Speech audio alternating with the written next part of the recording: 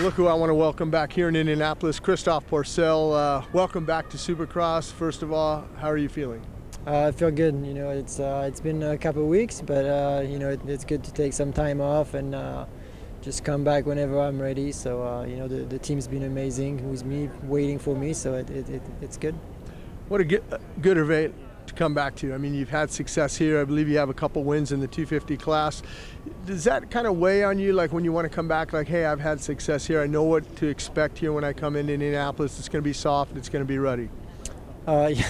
Yeah, we all know it's going to be super ruddy. You know, it's good racing for me because, you know, I can, you know, my technique is very good. So you know, it's just a track that, you know, I've won, I think, twice on the 250, and you know, you want to do good again. So you know, it's just my first race back, but hopefully we can do very, very good on the 450.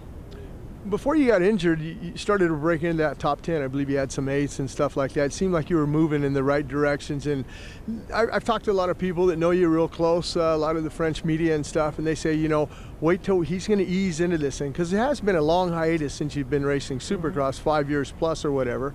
So they said, wait till we start moving on. And we saw that, and we saw your qualifying time, man. Your qualifying is just stellar. I mean, just you come out the last lap, boom, there you go, last qualifying session, you're on the top of the box. Yeah, like you said, you know, the goal was to just, you know, start wherever we would be, you know, and you know, it was not very good at the beginning, but you know, our goal was to just improve from whatever we were, and that's what we did. Qualifying was good.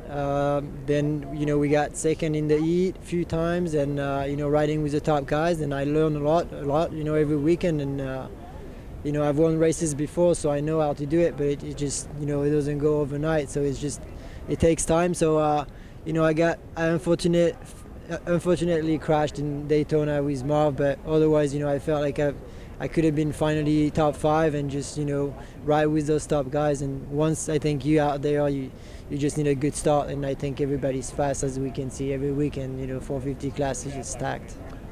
Your goals tonight coming into Indianapolis, I mean, obviously you want to, you know, where you left off, you want to get in that top 10 right away, or are you looking at a top 5?